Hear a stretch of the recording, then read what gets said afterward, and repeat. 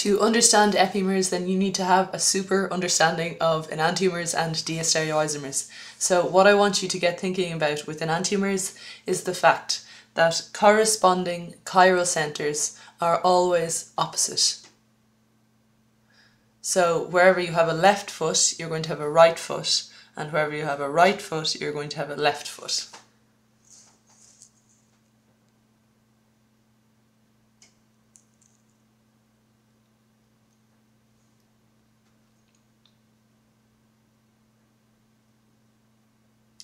On the other hand, with diastereoisomers, this is not so, as in not all corresponding configurations are going to be opposite.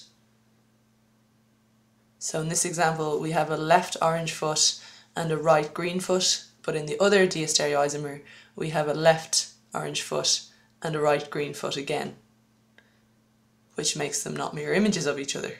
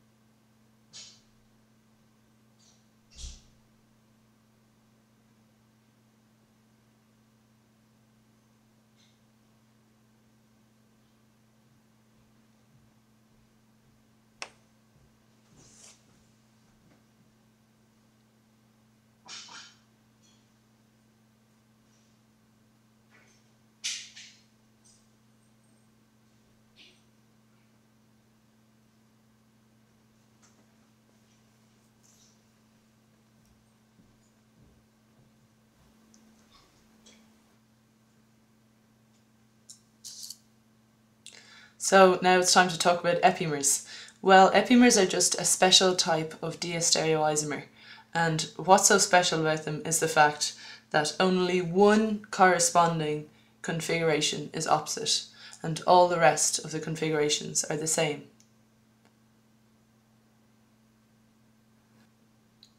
So the way I like to think about epimers is by looking at the two molecules and saying to myself, oh well, if that one configuration was changed, then I would have two identical molecules.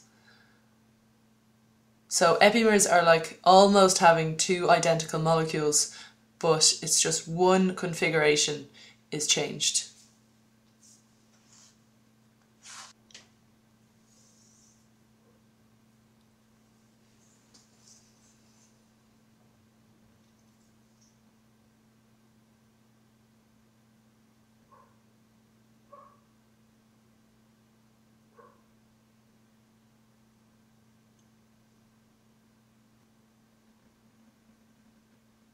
So this is the bigger picture of all of the kind of slightly more longer sounding and challenging words that we've been learning over the last few videos. We have enantiomers, diastereoisomers and dimeso-compounds.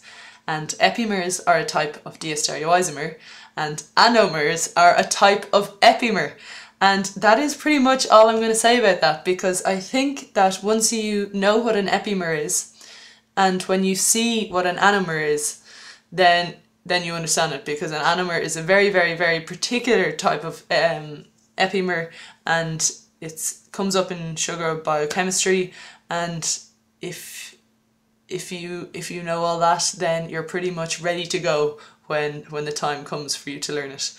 So thank you very much for watching. Here is your last quiz of stereochemistry, and thanks for watching the playlist I have made on stereochemistry.